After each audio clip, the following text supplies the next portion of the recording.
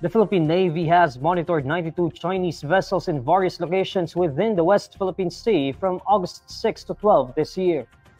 In a briefing, Armed Forces of the Philippines spokesperson Colonel Francel Margaret Padilla reports that of the 92 vessels, there were 10 Chinese Coast Guard vessels, 9 People's Liberation Army Navy ships, 68 Chinese maritime militia vessels, and 2 research survey vessels. Padilla further details that 10 of the 92 vessels were spotted in Panatag Shoal, 13 in Ayungin Shoal, 38 in the Pag-asa Islands, 5 in Lawak Island, 5 in Panata Island, 13 in Sabina Shoal, 4 in Julian Felipe Reef, and 30 in Iroquois Reef. Last week, the Navy reported that 122 Chinese vessels were spotted within the West Philippine Sea from July 30 to August 5.